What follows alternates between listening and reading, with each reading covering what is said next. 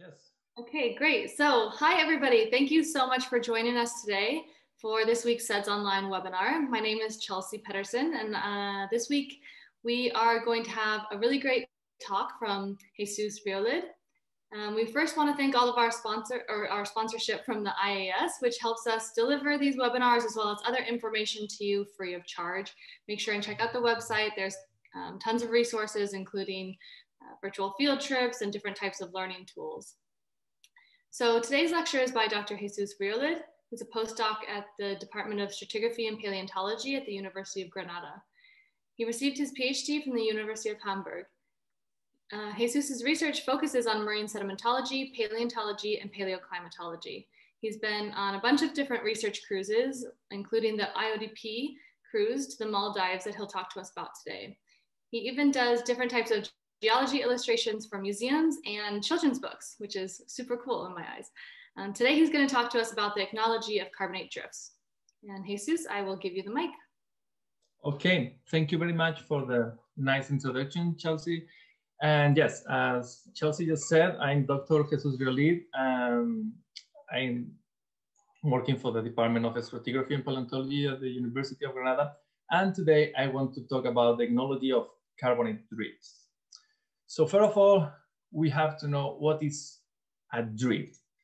Drift have been studying for the last years all around the oceans and sometimes even on shore. And there is plenty of definitions. So I try to make my own definition of drift out of the common items that appear in every definition in the literature. So then I will say that a drift is a large-scale sedimentary body mainly produced by the action of a long slope bottom currents, usually at deep marine environments.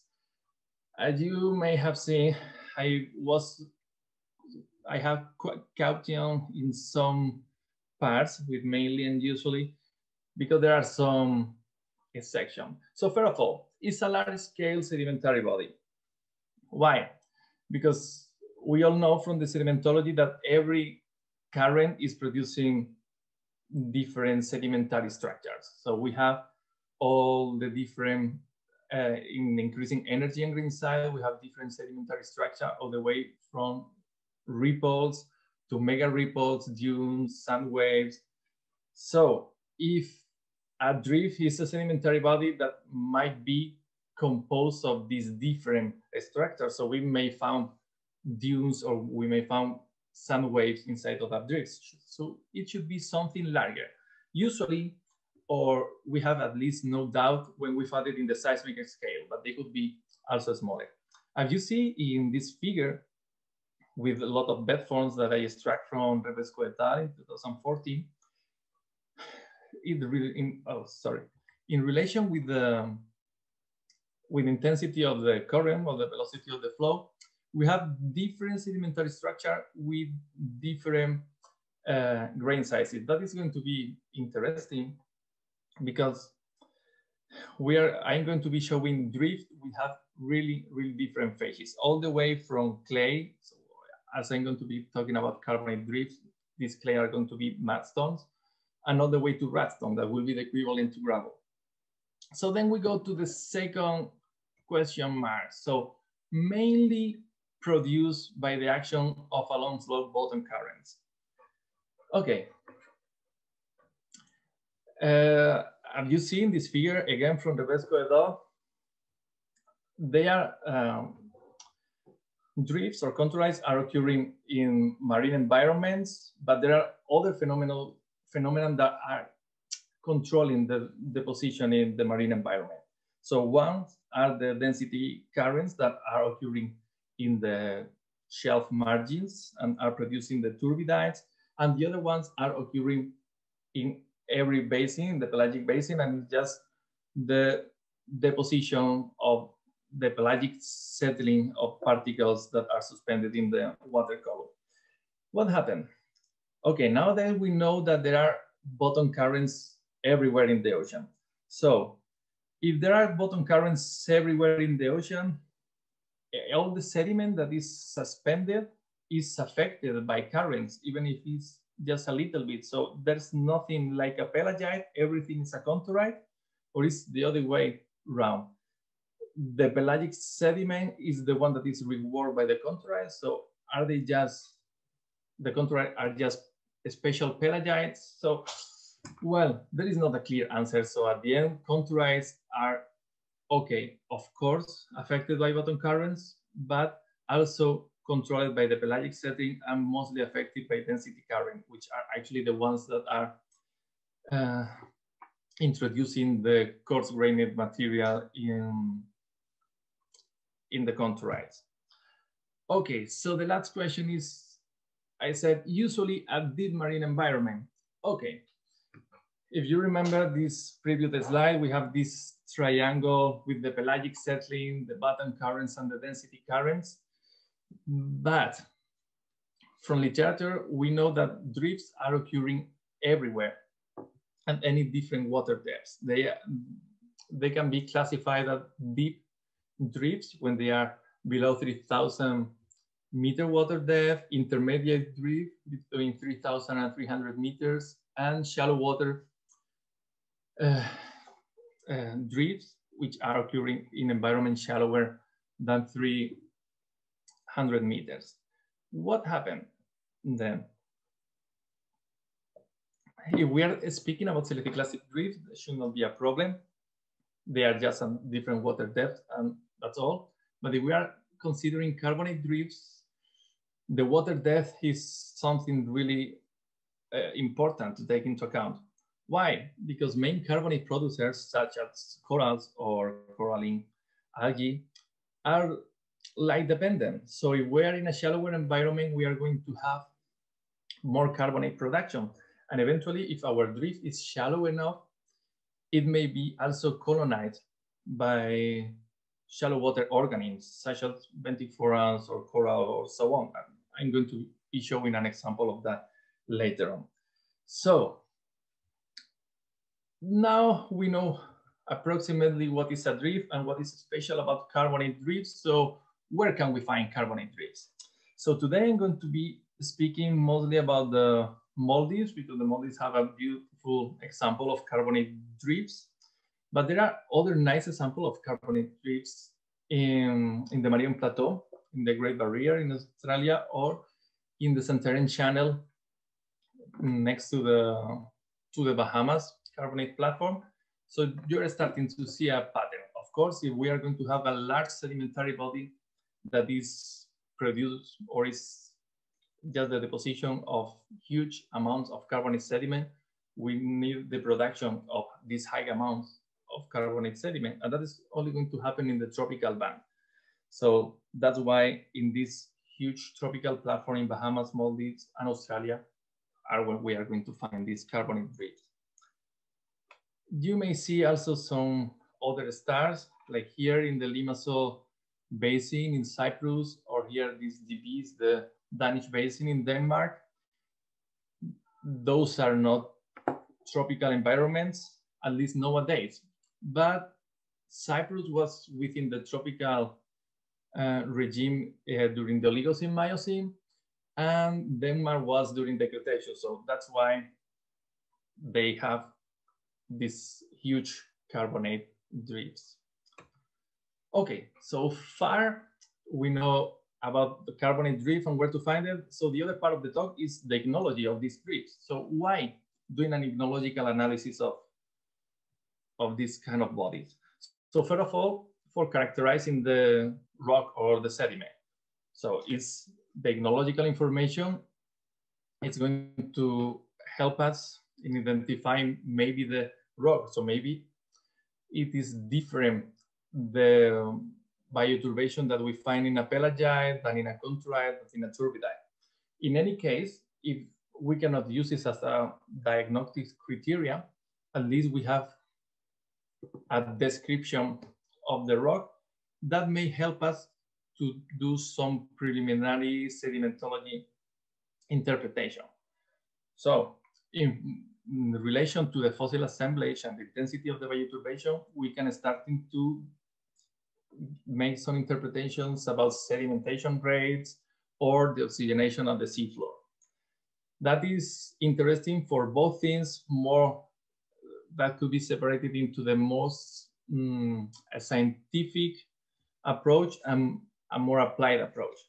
So from the scientific point of view, knowing about the sedimentation rate and the oxygenation of the seafloor will help us to do our interpretation about the palaeoenvironment, palaeoceanography, or the palaeoclimatology.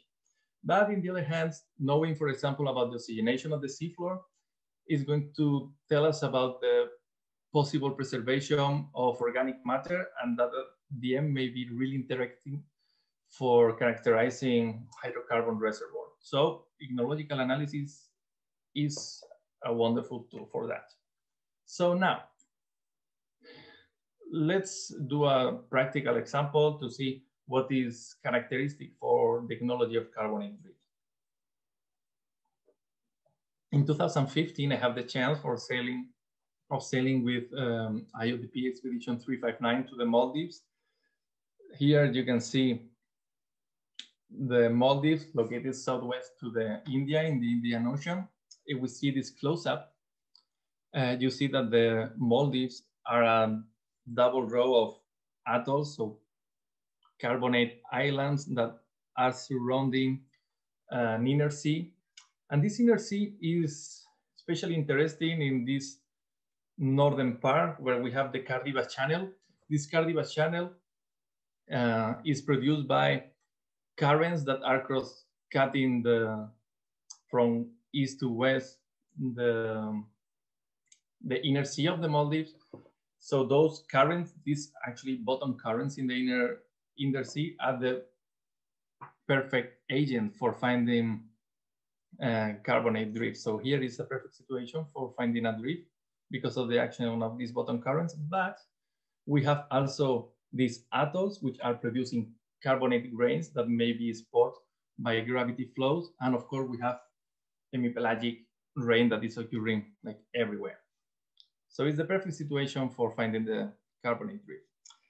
You see here, site 1466 and 1468. I'm going to be focused primarily in these two sites, which are proximal to the atoll.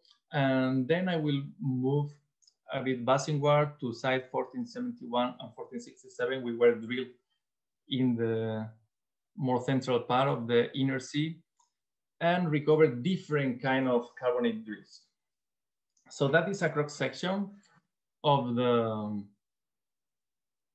Maldives edifice, which have a drowned platform here in blue. So you can see how the carbonate edifice was progressing and aggregating till the complete platform was drowned, because actually the action of strong bottom currents that firstly produce a carbonate delta drift that is occurring directly on top of the slope of the carbonate platform of the Maldives. And later on, well, this delta drift is in yellow, and it's mostly recovered at sites 1466 and 1468. And later on, the sedimentation changed from this delta drift into a sheeted drift that is kind of tapishing the accommodation space in this inner sea. So before starting with the actual ichnology of the carbonate drift, I think it's interesting to see how or which are the ichnological features that we find in the underlying sediment of the carbonate slope, because the processes producing the sediment are different from those of the drift, and ichnology should be also different. So first of all, at site 1466, you can see in the lower part in blue the sediment from the distal slope of the carbonate platform, and on top the sediments of the carbonate drift. And they look totally different. Both having a high bioturbation degree, but in the case of the slope deposits, it is possible to identify discrete trade fossils out of the bioturbated background. So some plant litter somewhere, some thalassinoides or ficosiphon. But in contrast, the sediment in the drift is homogeneous. It's not possible to identify. I can tell you that there is some bioturbation going on, because when you look closer, you can see that there is a different packing of the sediment. So probably there was bioturbation, but it's not, the bioturbation degree is so high that it's actually impossible to see the bioturbation. If we move a little bit basinward, we see that the bioturbation degree is really high still. And actually in the carbonate platform slope deposits, the intensity is so high that the discrete fossils are starting to be more diffuse. It's still possible to recognize some discrete fossil, but not that obvious as before. In contrast, the really homogeneous drift deposits are starting to becoming not as homogeneous, and eventually some trace fossils may be recognizable. If we move to the most distal part, to site 1467, and we look on the sediment recovers in the lower part of the drift, we saw some facies that look really similar to those of the carbonate slope.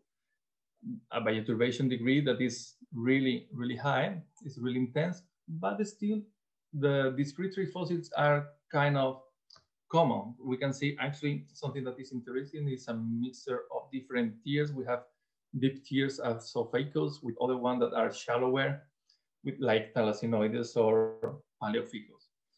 So from proximal to distal, we see that the ichnology of the drift may be different. So let's start with the ichnology of the delta drifts.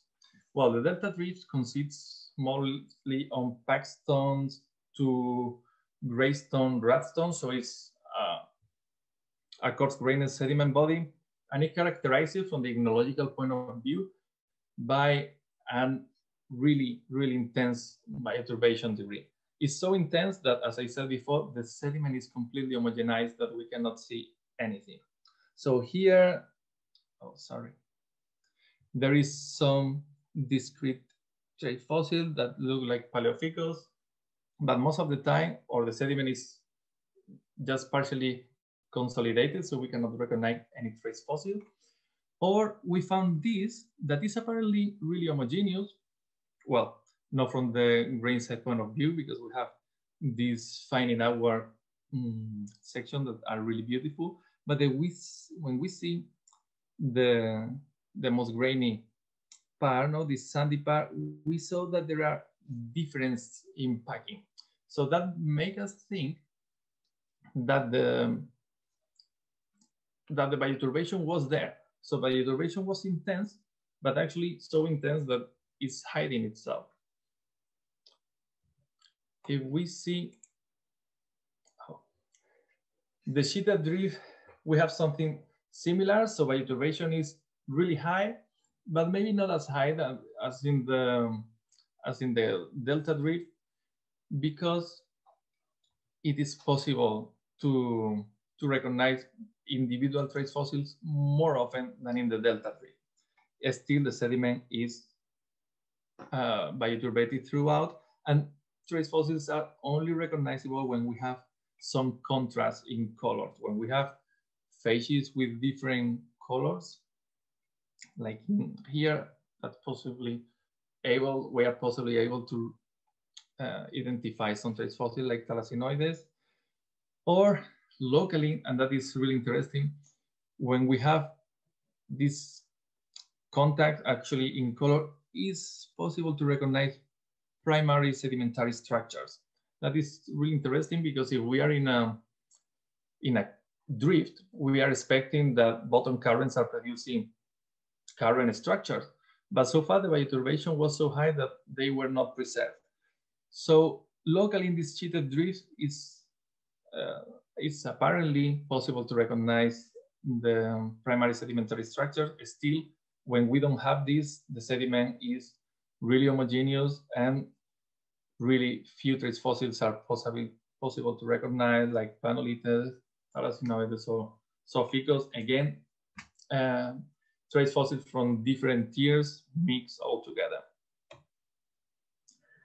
You may think that, okay, that it's working for the Maldives, but what else with other places? So if we study the drift in Bahamas, here to the left, or in the Marion Plateau in Australia, to the right, they have exactly the same features. They are bioturbated throughout with an intensity of bioturbation so high that it's not possible to distinguish individual trace fossils. And when it's possible to distinguish is, of course, in the contact between sediment with different brightness. When that happens, we see some thalassinoides or chondrites, or here, these thalassinoides or thalassinoides and zoophycos. So again, the bioturbation so intense, few trace fossil and mixture, few individual trace fossil recognizable, and some the traces from different tiers all mixed together. So I said that we have changes in colors in the sediment that are helping to recognize the bioturbation, but what are those changing color related? So in the case of the Maldives are mainly related to things. So first of all is the preservation of organic matter. So here you can see that inside of the trace fossils, particulate organic matter is preserved. So for example, here there is a thalassinoides that is infilled by this particulate organic matter, or sediment enriching particulate organic matter. Sometimes the accumulation of organic matter is so high that the burrows, as in sea, are directly replaced or infilled by carbon, by lignite. That is really interesting. So it's pure carbon. The other thing that may change the brightness of the sediment is the different kinds of carbonate that we may find. That could be related because, sorry, I just stopped. When we have carbonate productions, organisms are mostly precipitated either calcite or aragonite. Calcite is kind of stable, but aragonite is not such stable in some conditions and may be dissolved, and these cations are dilute in the water and go through pores, especially in the galleries, because burrows change the porosity of the sediment. And there is a particularity of aragonite that sometimes the calcium cation is replaced by strontium. And when we have this accumulation of strontium, in some traces, we have these infills by celestine, as in the sample in D, and it's because of that. So the changing colors, they are not only allows for the recognition of trace fossil, but also for the occurrence or diverse or special infills.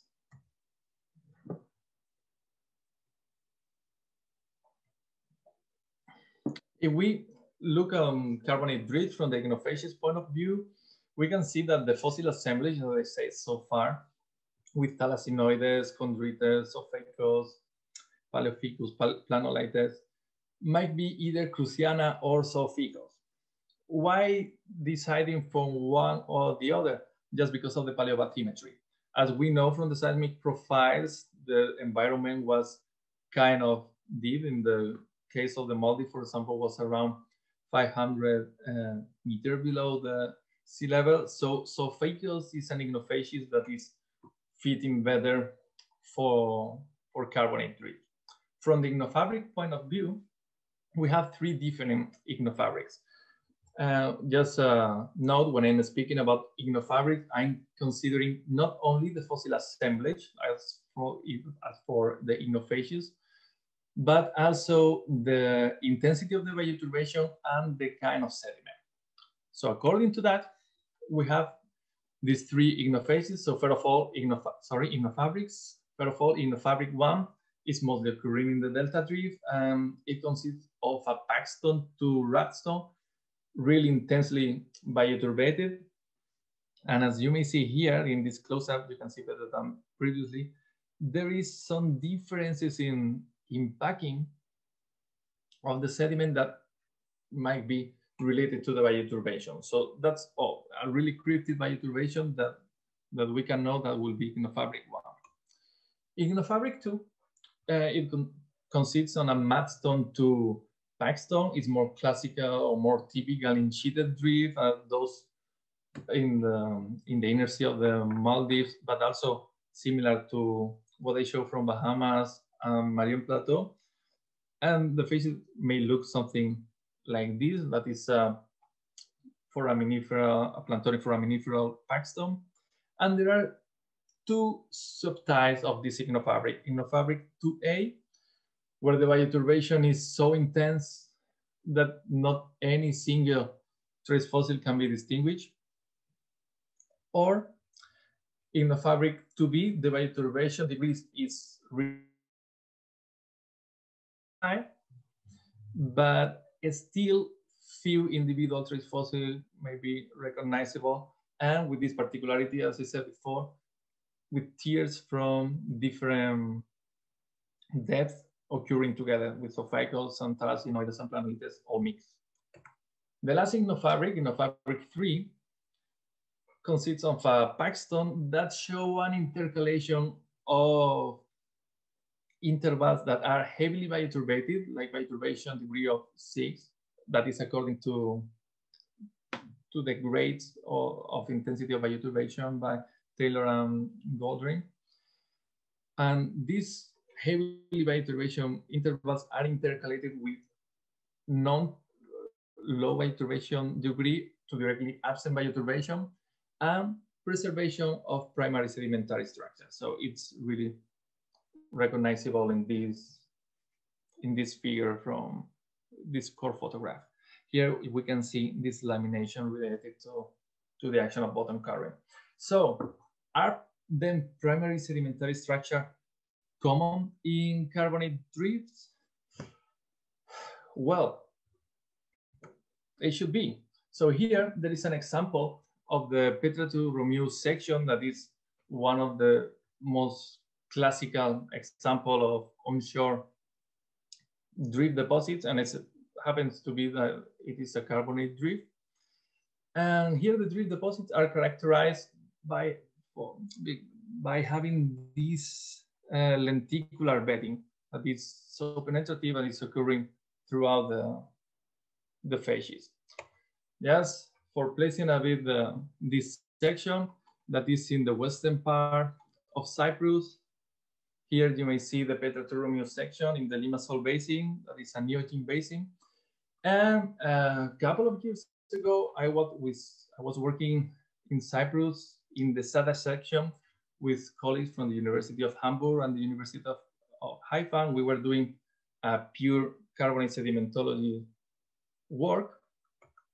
And we were really happy to find these sediments from the Oligocene Lefkara formation that are the equivalent of those of the Petra to Romeu section.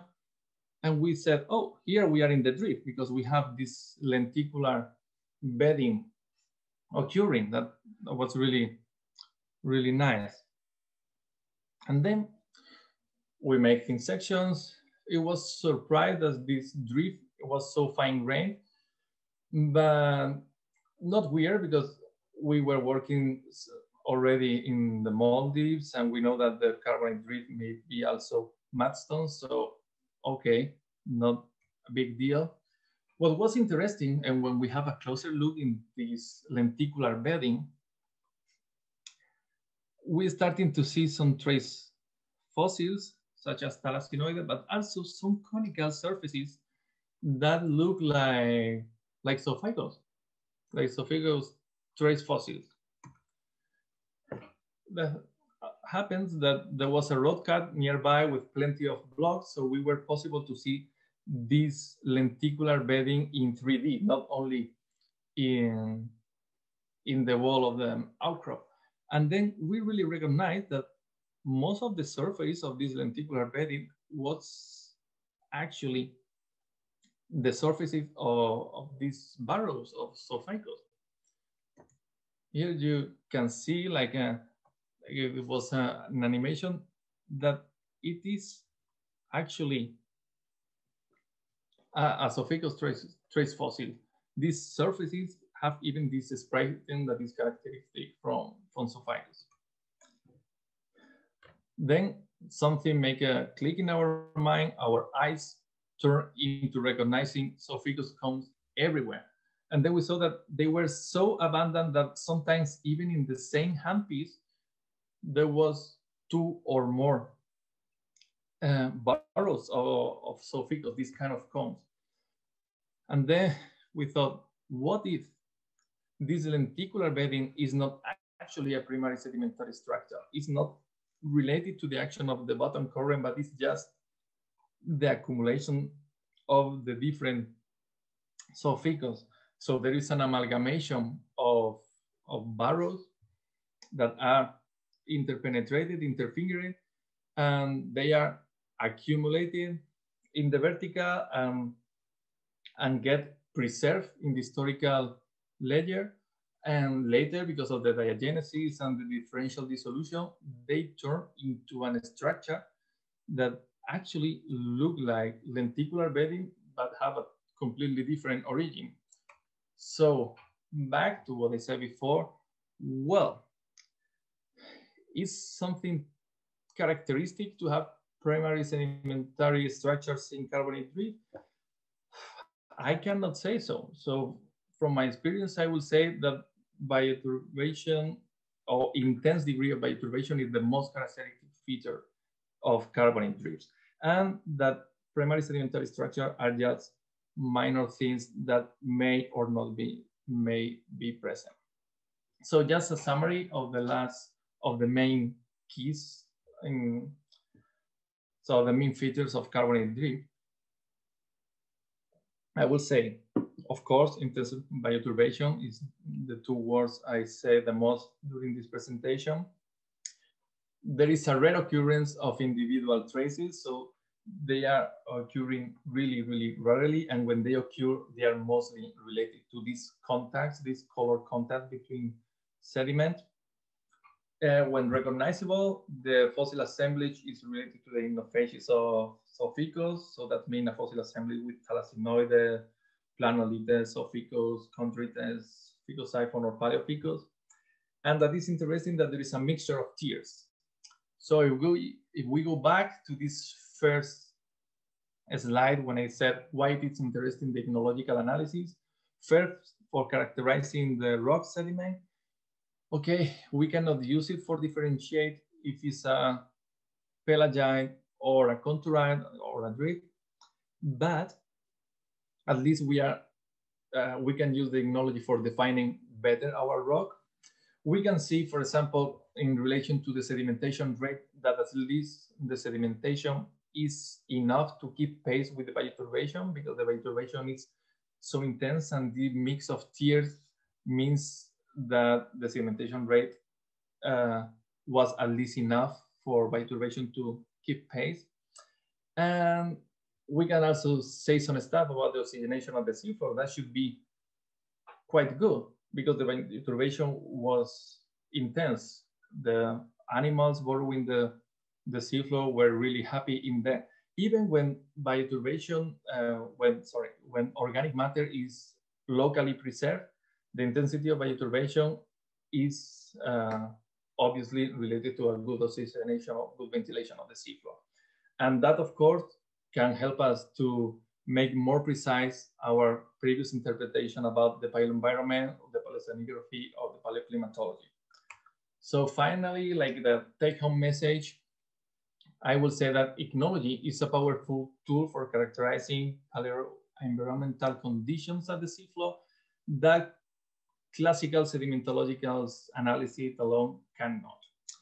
And if I have some time, I would like to thank, first of all, the IODP, especially the crew and scientific party of IODP Expedition 359. That was really helpful. And without the help of these people, it was not possible to have all these samples and pictures that I showed during this presentation. I also have to thank the University of Granada and the Department of Stratigraphy of Paleontology for hiring me, and also the University of Hamburg and the University of Haifa for funding this research that is currently developing in the carbonate deposits of Cyprus. And that's all from my side. Thank you for your attention. Thanks, Jesus, for the wonderful talk. That was really great. I surely learned a lot. So I hope everybody out there watching did as well. So I'm sure you saw the messages in the chat, but please start to type in your questions now, anything that you want to ask Jesus, and make sure and also let us know where you're watching from so we can know where you're joining us. So I will get this started while we're waiting for other participants to type in their questions.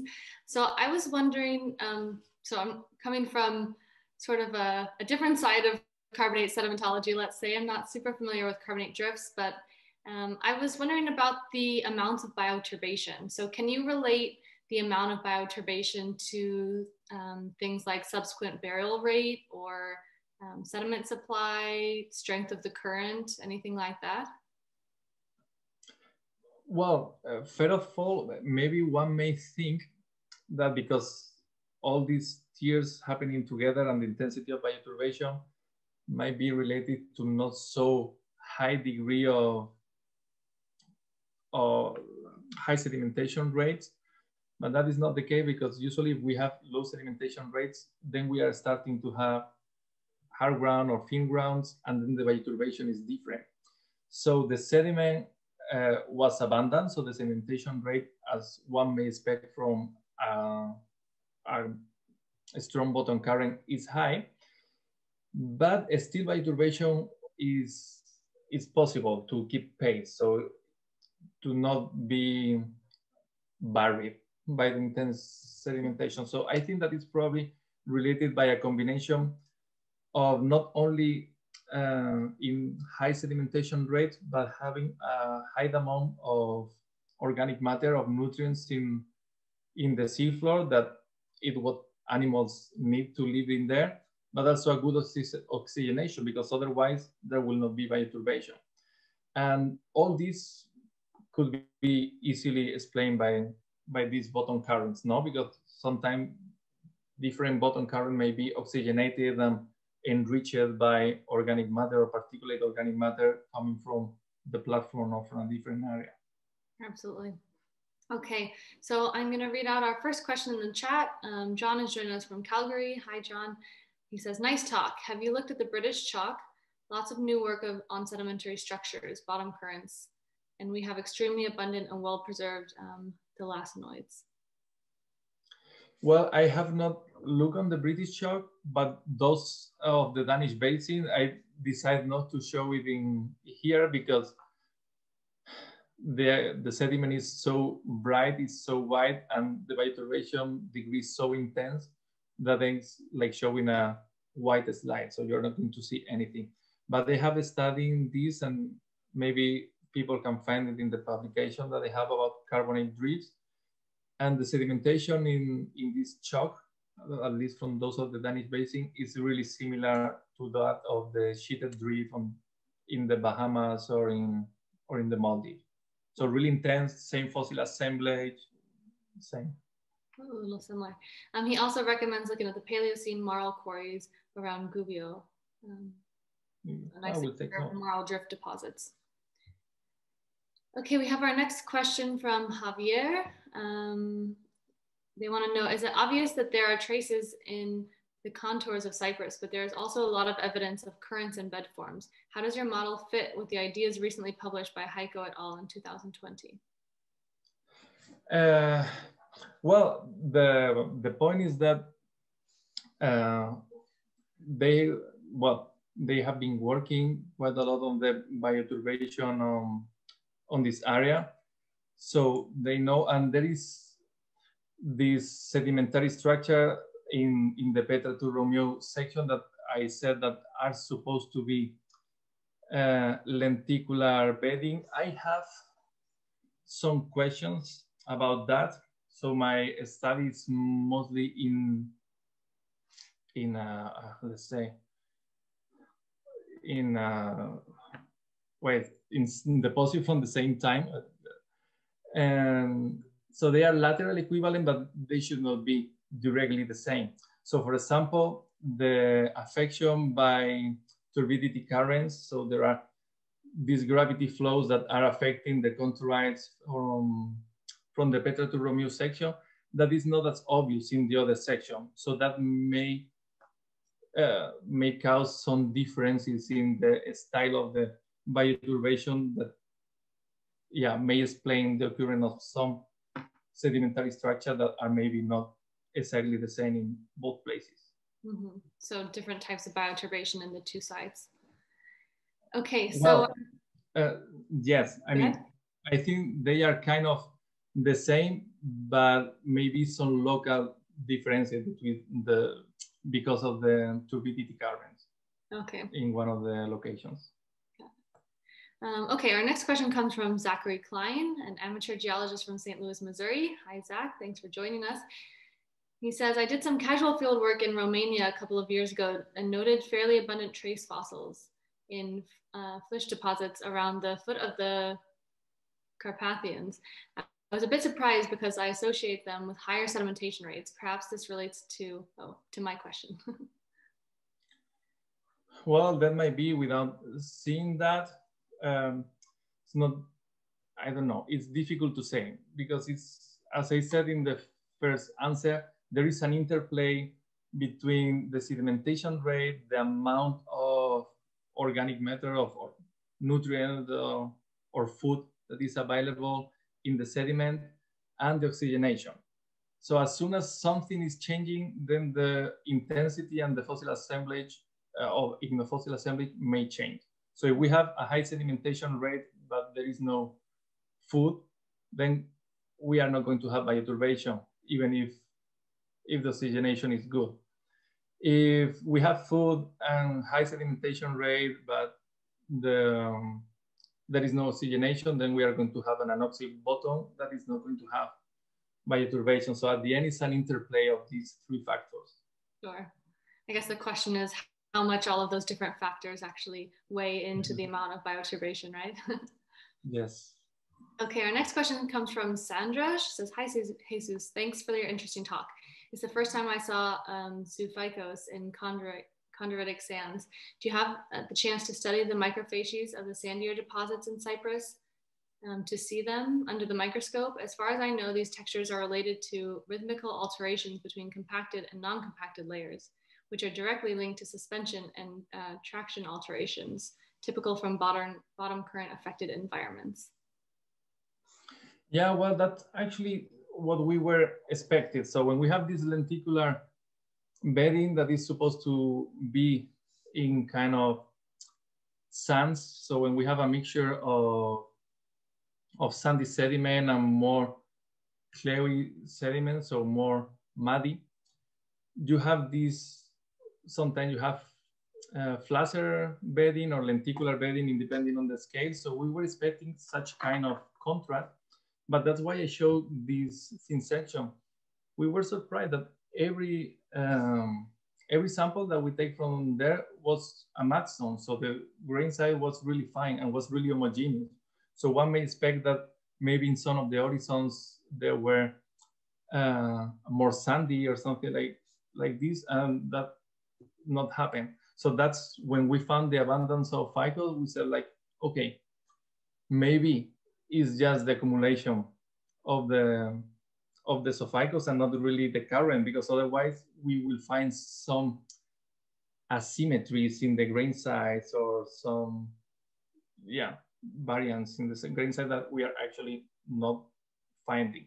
So that doesn't mean that there are not other currents that are not recognized in such a scale, but at least from our pure carbonate sedimentological, the sediment was really homogeneous. It was only a mudstone. Okay.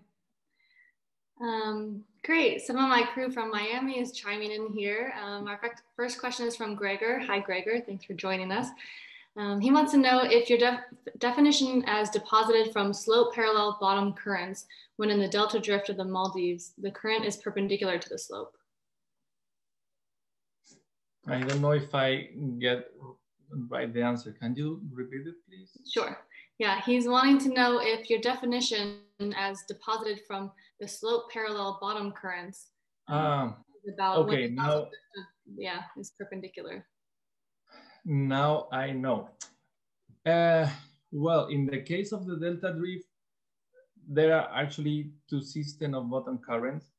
And yes, Gregory is right. The main currents are cross-cutting the drowned carbonate platform. So that will not be a long slope bottom current, will be, yeah, in the slope direction.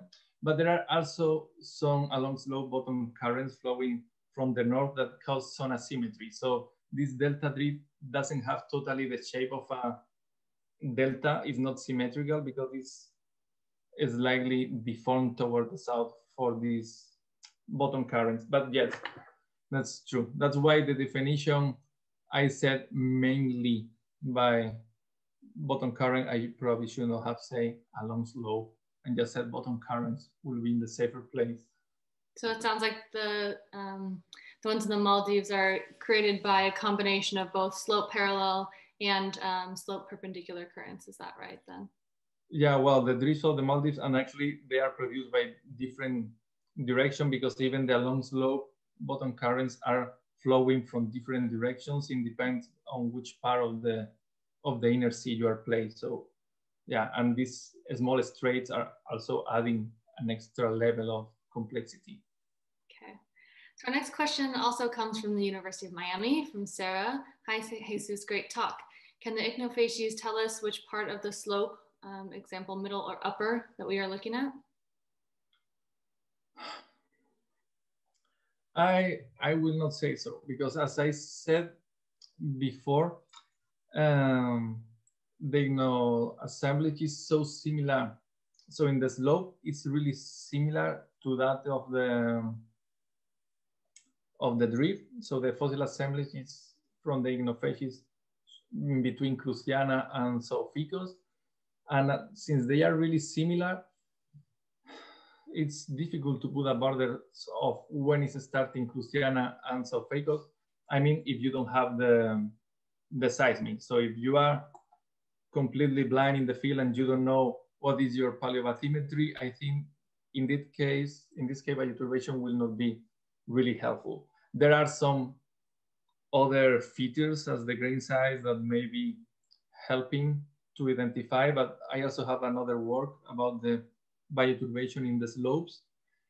And it's changing when you move upslope, but not as much as one may expect from other features as the lithofacies, for example. Okay. Our next question comes from Antoine. Thank you for the nice talk. Have you been able to relate the traces to particular benthic invertebrates? And he's coming from Vancouver.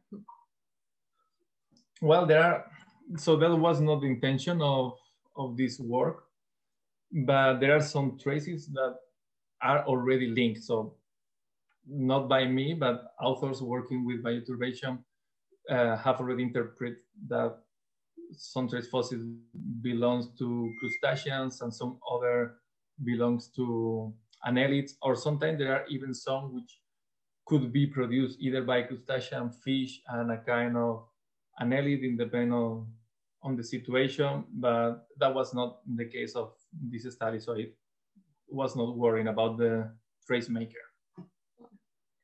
Okay, our next question comes from Kazuma. Hi, thank you for the great talk. Coming from Japan, in midnight Japan. How could you observe the differences of lateral continuity between 3 ichnofacies and any effects to reservoir quality? Well, so first of all, I do not like that much the term of ichnofacies. So if I want to characterize an hydrocarbon reservoir, I will use better the approach of the ichnofabrics. because then you are considering also the sediment fabric, the texture of the sediment that is more interesting when we want to characterize the porosity of this hydrocarbon. And of course, it will really depend on which ichnofabrics you have, but ichnofabric with low bioturbation indexes and a small grain size may be occurring as seals that are really interesting for avoiding the hydrocarbon to escape. And those of the carbonate drift, which are really intensely bioturbated, and especially those of the delta drift, we have a big grain size, could be also interesting as a source rock of an store rock, better to say. But it will depend on, in each case, with ichnofabric you are defining for your possible reservoir. Okay, so our next question comes from, oh, nope, okay, that's just from SEDS Online. So I think that our last question was the one that you just answered. And thank you so much again for the wonderful talk. Thanks everybody for joining us. We have our next webinar with Nigel Mountney, who's going to talk to us about environmental changes recorded in aeolian deposits. So join us next week, same place, same time, and we will see you then.